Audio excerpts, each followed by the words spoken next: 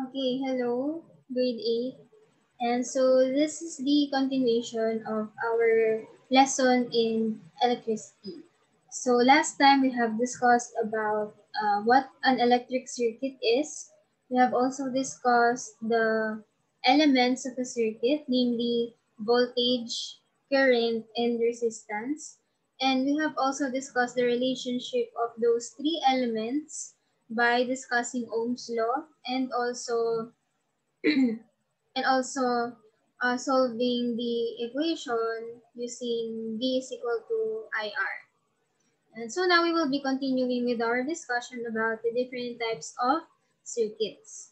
So we actually have and so we actually have a device at home that we usually use at Christmas that is concerned, or well, we can say it's related to circuits. Okay, so have you ever thought of what will happen if you destroyed one of your light bulbs in a Christmas light? Di ba yung Christmas light yung, syempre, yung mahabang string of lights na may iba't ibang bumbilya. Okay? So, would it be a waste of money if, let's say, for example, if you stepped or you destroyed one of the light bulbs? Do you think all of the light bulbs will no longer work, or is it just a few, or they will still work, yung ibang light bulbs? Okay, so in this discussion we can and so we can understand the mechanism that happens behind Christmas lights by discussing the two types of circuits. Okay, so let us go to the first one. Okay. And so first we have a series circuit. So this contains more than one electric apparatus connected one after the other in a straight line. So it's as if that all of the components are connected. So just like in the picture here at the right side, as you can see, we have a battery and we have three resistors that are connected one after the other. So you just place one component and then a wire and then another component, another wire, and then component and wire until you complete the full closed circuit. So for a series circuit, we only have a single pathway for the electric current. And as you can see, we only have one pathway here. And so kung makikita nyo, ayan, so if you're going to use conventional current, we will start from the positive terminal and then we only have pathway to go through. So the current will only go in one pathway. So it will start from the battery and then to resistor 1, resistor 2, and then resistor 3. That squiggly line there is a symbol for a resistor. Okay? So you can look at your textbook to look at the other electrical symbols used in circuit diagramming. Okay? And then of course, since we only have a single pathway, so what would happen if, let's say, one of these things are removed? Do you think that the current will continue to pass through? So in our experiment in the next day, you will know what would happen if this will still light up or not. Okay? Pero since we all know that it is connected, and then if this is, let's say for example, this is disconnected, do you think the electricity would still, or the electric current will still pass through? Di ba hindi? So it will not pass through anymore. So in connection, if these resistors represent are, let's say we have light bulbs in this one, so of course, what would happen to the other light bulbs? They will no longer light up. Okay? So, in a sense, um, in in a Christmas light, there is a string of lights that are connected in series to each other. So, if you destroy or one of those light bulbs get to be destroyed, then the string of light bulbs that are connected in series with that certain light bulb that was destroyed will also not function anymore kasi they are connected in series. So let us look at the ways on how we can look at the different elements of a circuit. So as you can see for the current, the total current is the same when it passes through all of these loads. Okay, so dahil nga iisang daanan lang, meron lang tayong isang current na meron sa kanilang lahat. So that's why the total current of the whole circuit is equal to the current that passes through each of these loads. And as for the resistance, the total resistance of the whole circuit is equal to the addition or the sum of all the resistances of each load. And as for the voltage, of course, since there is only one pathway, so the EMF of this battery will be shared among these lights. So mag-share sila sa isa't isa. That's why the voltage across these loads are also the sum of the total, which is coming from the battery. Okay? And so now we will have a sample problem. So let's just take note of this one. So again, current is equal across all loads. For the resistance and for voltage, it's just the sum of all. Okay, so now let's have this sample problem. So what is the equivalent resistance of the resistors shown above, but it's actually right here below. And then what is the current flowing through the whole circuit? So we're also looking for the total current. And what are the voltage in each resistor? So this is our given already written at the top of the picture. So we have a voltage, total voltage of 20 volts. Resistor 1 is equal to 6 ohms. Resistor 2 is 4 ohms and resistor 3 is 5 ohms. Okay, so this is already our given. So let's write it here. And that is our given.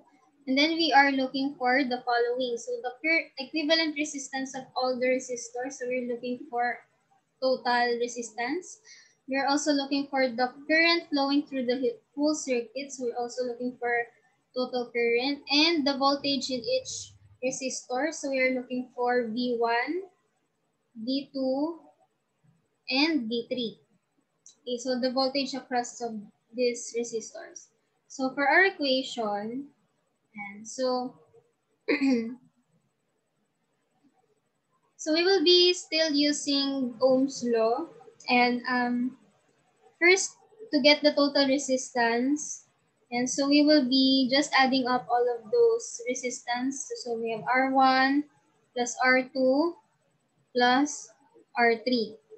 And then to get the total current, by using Ohm's law, so the total current is just equals to the total voltage divided by the total resistance.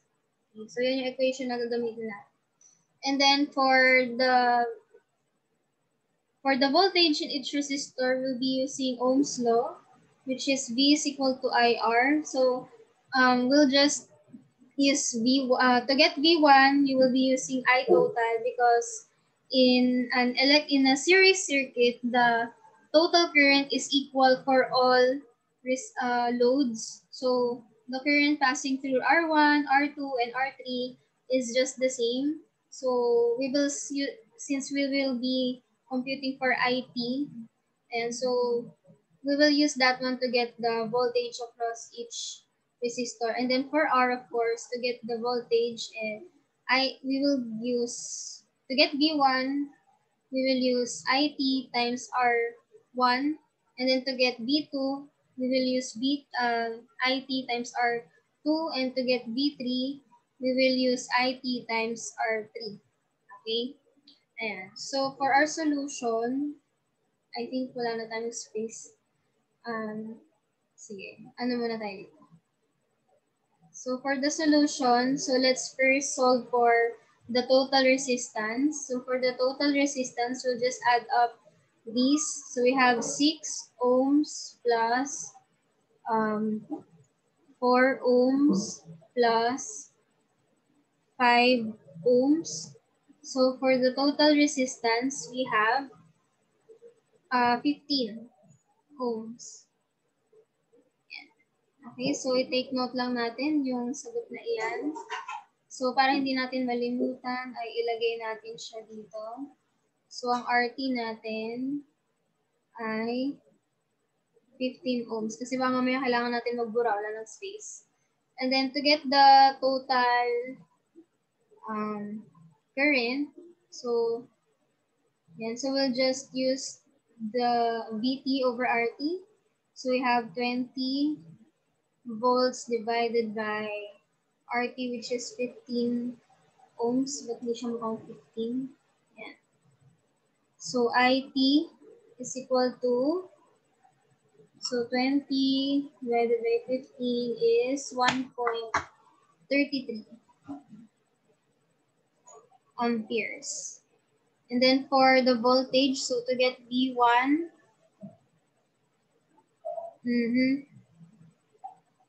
so to get V1, we'll use 1.33 amperes times R1, which is 6 ohms.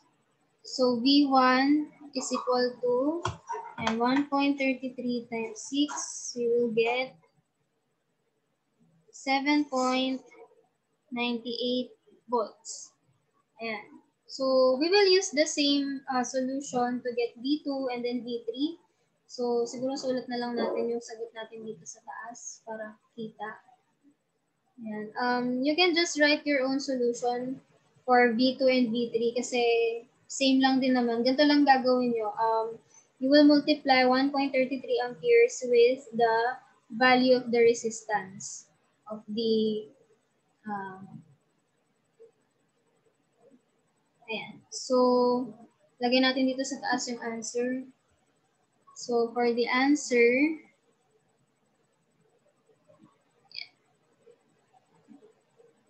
so we have RT, which is equal to 15 ohms.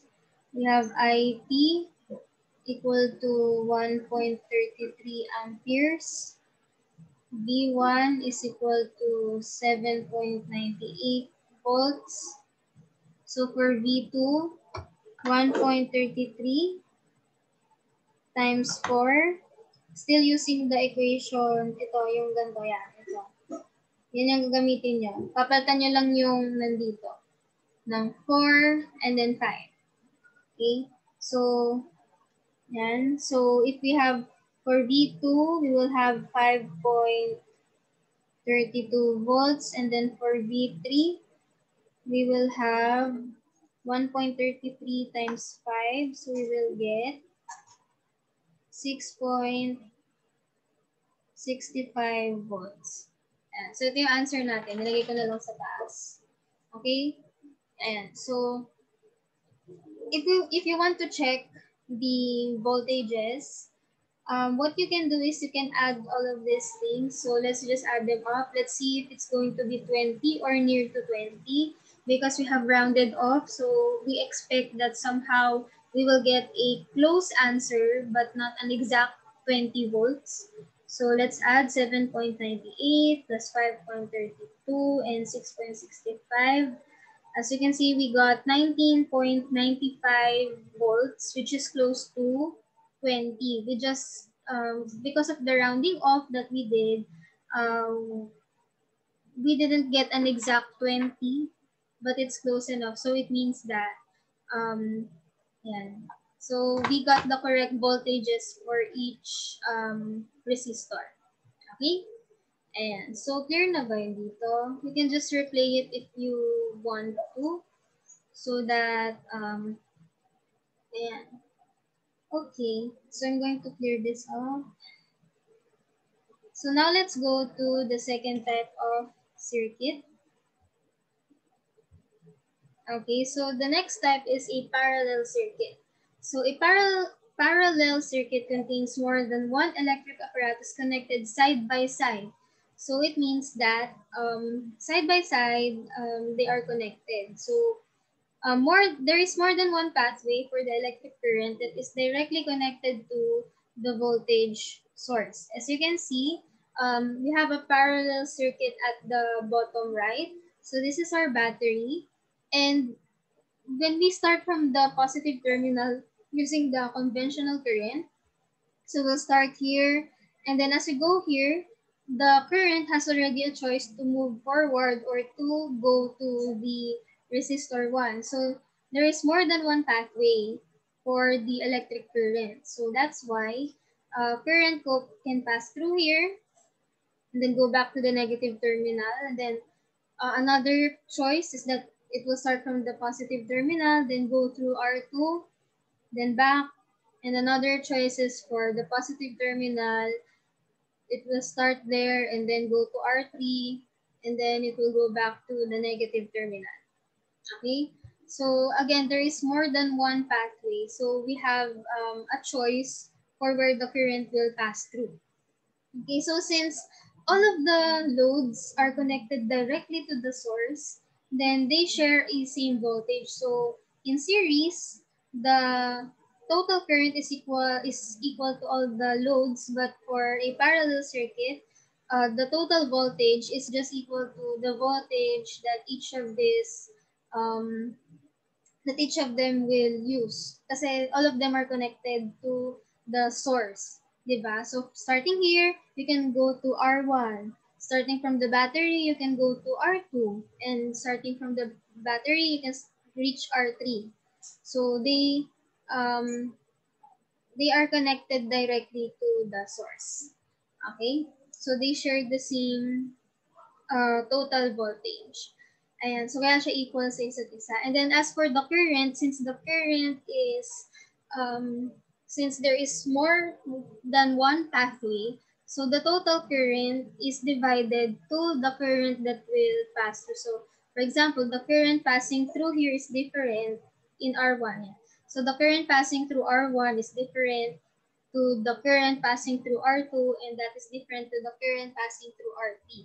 So if you add all of the currents passing through each pathway, then it is equal to the total current. And then as for the resistance, the total resistance, to get that, um, you will use this equation. So the total resistance is equals to the reciprocal.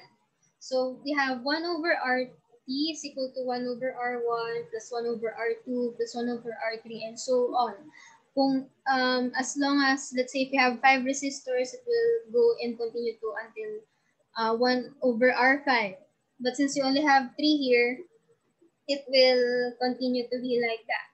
And so after getting that, the sum of that, then you will get the reciprocal to get RT. Okay? So to demonstrate that, so let's just solve another sample problem. And so we will use the same values as we used earlier, but we have a different diagram. So for sample problem number 2, using the same values from the sample problem 1 in our parallel circuit diagram, the one found below, get the equivalent resistance of all the resistors. So we have to look for R total, and then we should also look for the current flowing through each resistor. So we have to look for I1, I2, and I3. And we have to look for the total, wait lang, total current. That should be, wait lang. Wait, I should change this one. Wait lang. Okay, tama pala yan. And so we will be looking for the total current also. We will not be looking for the total voltage anymore because, we will not be looking for the voltage across each resistor because VT or the total voltage is going to be the same for all resistors. So for R1, we will use VT, for R2 and R3 also. Okay, so let's solve this one. So again, we have our given here. That's our given.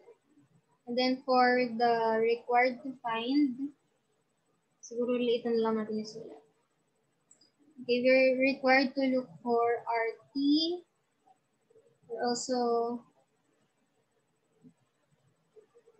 We're looking for current flowing through its resistor. So I1, I2, and I3, and I total. So yun yung nahanap natin. For the equation, to get RT, we'll use 1 over RT equals 1 over R1 plus 1 over R2 plus 1 over R3. And then to get I, we will use Ohm's law. So I is equal to V over R. So, depende na yung kung anong I yung gagamitin natin. Kung I1, edi VT over R1. Pag I2, VT over R2. And for I3, we will be using VT over R3. And to get the total, we can just add up I1, I2, and I3. Okay? So, for our solution, dito natin siya lagay. So, let's look for RT first. So 1 over RT equals 1 over R1, which is 6 ohms, plus 1 over R2, which is 4 ohms, plus 1 over 5 ohms. So we will be getting, okay, so if you have an SB-PAM calculator, and I suggest that ayun, you divide first 1 divided by 6 plus 1 divided by 4. Ayun. Pero, ayun. Basta dapat ito yung maging sagot niya. So, 1 over 6 plus 1 over 4 plus 1 over 5. You should get 37 over 60. That is the fraction form. But we will be using the decimal form. Ay, hindi. Mas madali pala pag ano. It's either you can use, ayan, 37 over 60 or, gamitin natin pareho, 0.62. And so that is not yet RT. So because you have to get the reciprocal. Kasi ano yan eh, 1 over RT equals 37 over 60. So kailangan muna natin kunin yung reciprocal niya. Okay? So, then na natin. So to get RT itself, you have to get the reciprocal. So, and so we will get the reciprocal of 37 over 60. 60, so 60 divided by 37. So we will get 1.62, or if you're going to use 0.62, kung decimal yung nakuha nyo, so 1, sige, isulat ko na nga lang din dito. How did we get that? So to get RT, get the reciprocal, so 60 over 37. So we will get, ano ko kanina? 1.62 ohms. Or if you use 1.62, so 1 over 0.62. So 1 divided by 0.62, you will get 1.61 ohms. So we only have a difference of 0.01. Bakit magkaiba? It's different because we rounded off 0.62. Okay. So, but it's still close naman. And I will look at your solution. And so this is how we can get RT at napuno na ang ating lagay. Sige, let's write the answers here at the top again. So RT is equal to 1.62. And so now let's look for the so let's look for the Hanapin na natin yung O. So, delete muna natin itong lahat. Make sure na nakopya. So, ngayon, let's look for the current. So, to get I1, so let's have the total voltage, 20 volts divided by R1, which is 6 ohms. So, we have 20 divided by 6. So, we have 3.33 amperes. To get I2, use the same 20 volts divided by R2, which is 4 ohms. So, divide natin. We will get 5 amperes. And then for I3, 20 volts divided by 5 ohms. So, we have 4 amperes. And then to get the I total, let's just add this all up. So we have 3.33 amperes plus 5 ampere and 4 amperes. So our I total is 3.33 plus 5 plus 4. So we get 12.33 amperes. Actually, there is another way to get IT. You can use 20, another way, or 20 volts divided by the total resistance, which is 1.62 ohms. Yeah, so you will get the same answer, 12.35. So it's just a matter of point something. Okay, so you can use either way. You can add up all the current from each resistor, or you can use the total voltage and then divide it with the total resistance. Either way, you will still get the correct answer. So let's just write our final answers here. So I1 is 3.33, I2 5 amperes, I3 is 4 amperes, and I total is 12.33 amperes. Okay, yeah, so that's it for our electric circuits.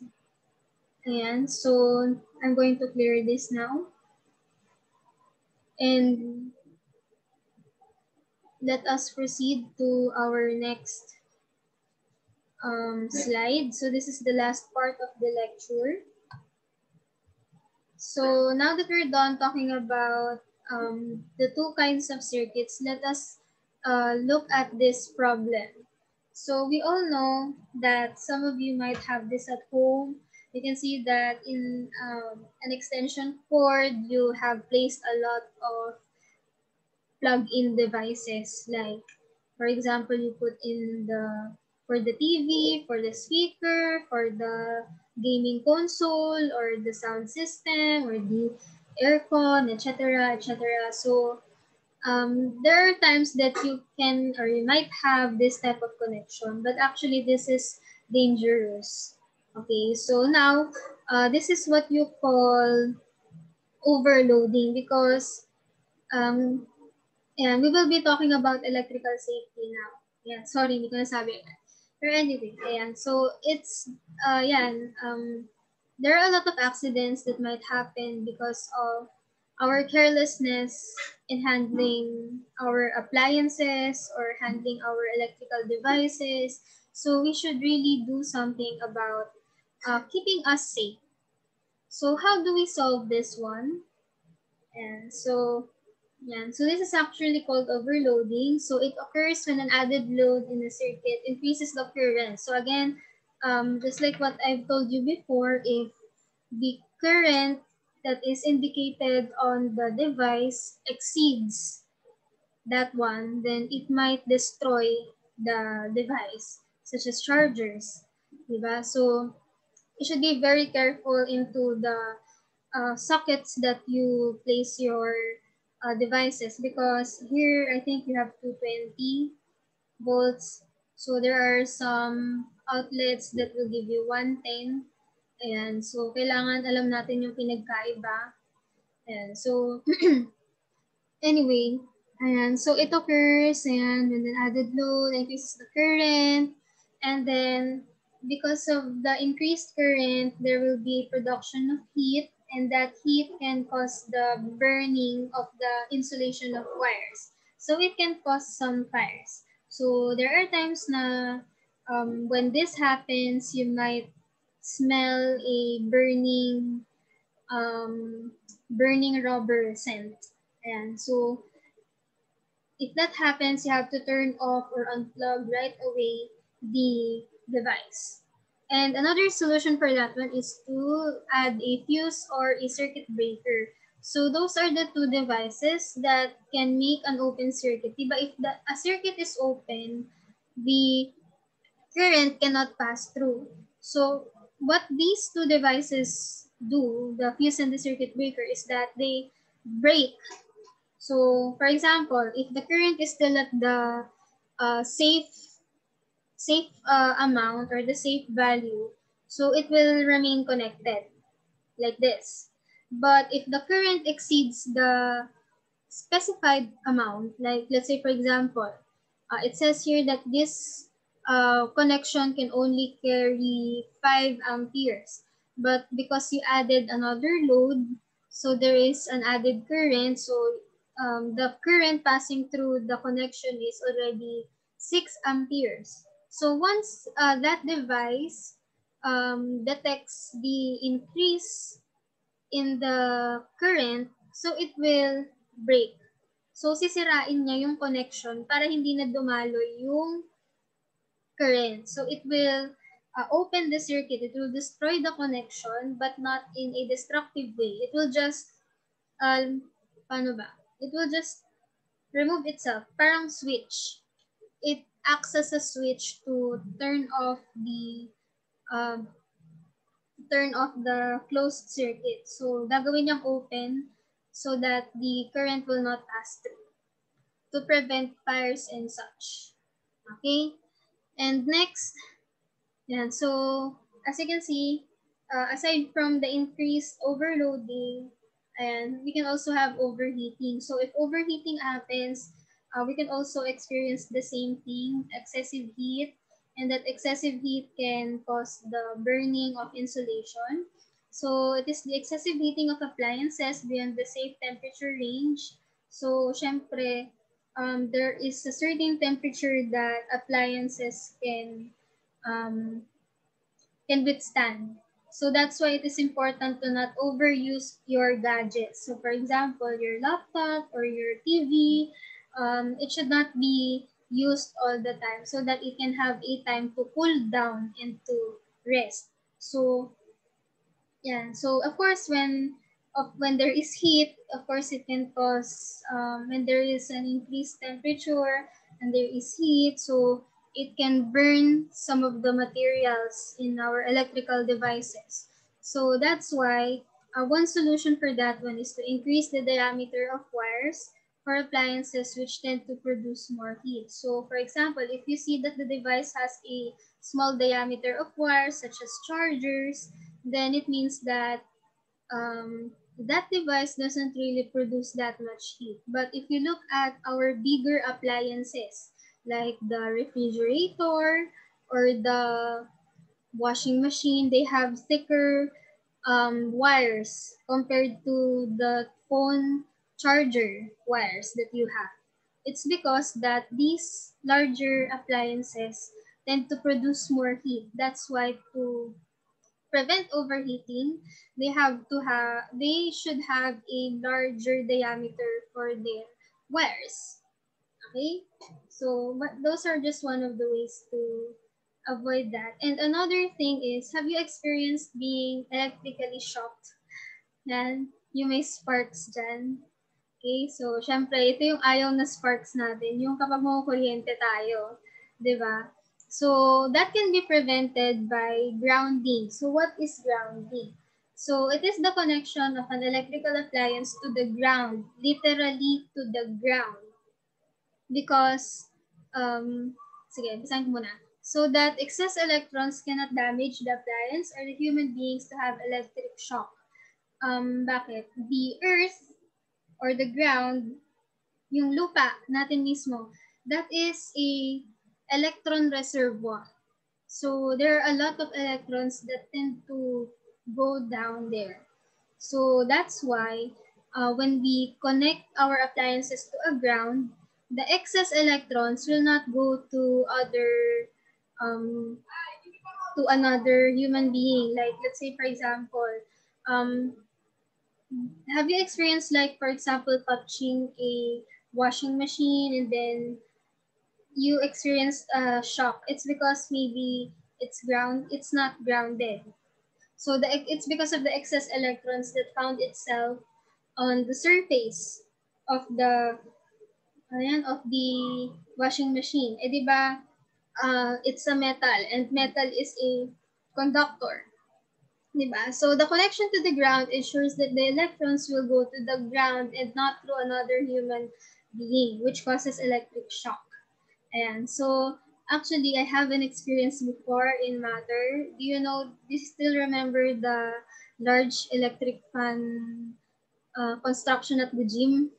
Yung malalaking gano'n na may 4 na electric fan sa gymnasium natin. And so when I was a student there in matter, I experienced grounding when I was in 4th year. And at the same time, we have been discussing about electricity. So what happened is that I touched, di ba metal yun? It's a metal. The yung lalagyan ng electric fan, yung 4 na electric fan na poste, it's a metal. So I touched it. And then, after that, after touching it, I became a ground as a means for the excess electrons in that machinery. Basta yung poste ng electric fan na yun, yung excess electrons nun, dumaan sa akin at pumunta sa ground ng gym. Ayan, lalo na kasi yung suot ko ng sapatos ay hindi siya rubber. Ayan, so naka-sandals lang ako nun or something. Basta I experienced electrons passing through me because of touching the electric fan post. So, that should be prevented. Ayan, so may sparks pero ayoko yung ganong sparks. Masakit. Sobrang na-shock ako nun. So, tinanong ko yung physics teacher ko nun, si Sir Ed Rieza. Sabi niya, it's because you acted as the ground for the electrons to pass through the ground from the electric fan post. Kasi yun, dumaan yung mga electrons sa akin, kaya naramdaman ko yung shock.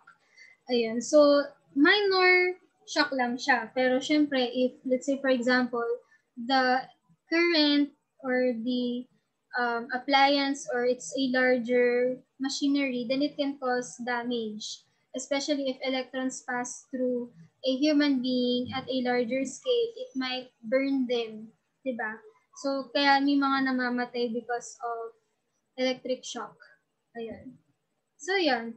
Konting sharing lang. Anyway, so, another thing is we can also have double insulation. So, double insulation means that you have an additional layer of insulated material for appliances which are not grounded to protect humans from electric shock. So, if ever the device doesn't have a ground or a means to connect to the ground, they double insulate their devices. So, nag-a-add sila ng, let's say, rubber or ng any other insulator or cloth. Basta kahit anong insulator material to prevent the crossing of electrons. Okay, so the next slide will show you a picture of the three-prong plug. And so, di ba most of you have that, ito, yung bilog, this rounded, the rounded piece there. So that is actually the third, that third connection is actually the grounding of the material. So sometimes it is okay to remove that one kasi hindi naman siya talaga technically nakaka-affect sa paggana or sa pag-function ng ating device. But if you remove that one, you are removing the safety of the device. Kasi gagana pa rin naman yung device mo pag tinanggal mo yan, itong bilog na yan, yung extra na ano. Pero it will, if you're not careful with your electrical device, then it might harm you. So to be safe, even if it's a hassle to use an adapter to connect to a ano, and so better na mag-adapter kayo kaysa natanggalin nyo pa yung extra na metal thingy na yan. So that is actually the grounding connection. So as you can see here at the left, we have your sockets that have space for that one. So ang ginagawa niyan is we have that socket, yung third socket na yon, yung third na butas na yon, it connects to the ground. Okay? So, kaya yung mga sockets na may tatlong butas, yung third na butas na yon, yun yung, kung pag nag-connect kayo doon ng plug, ko-connect siya sa ground. Okay? Para hindi maging delikado pag magkaroon ng excess electrons. Okay? So, yun lang. Okay? So, this is it for our chapter 7. And next week is already your exam. So, the pointers, I will post din naman this on your Facebook group, but the pointers is heat and electricity for the monthly exam next week. Okay, so yun lang. Have a good day. Goodbye.